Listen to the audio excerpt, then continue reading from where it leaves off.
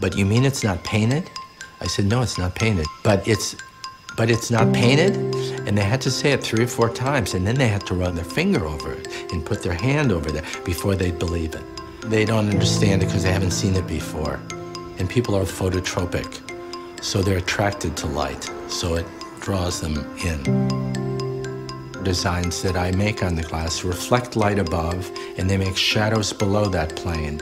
So you have an interaction of both the reflected light and the shadowed light in a composite of design. I kind of step back and look and feel into it, giving way to it. I see it as making itself. If I let it go where it needs to go, lovely things happen.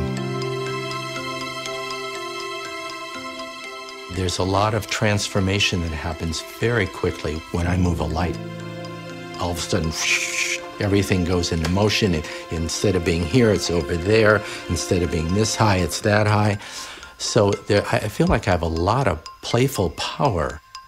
It's like being alive with the work because it doesn't have to be what I thought it was supposed to be. When you turn off the light, it's gone. It's like you're in front of this thing. The light goes out. Poof, there's nothing there. It's just light. My name is Sidney Cash, and I make sculpture out of light and shadow.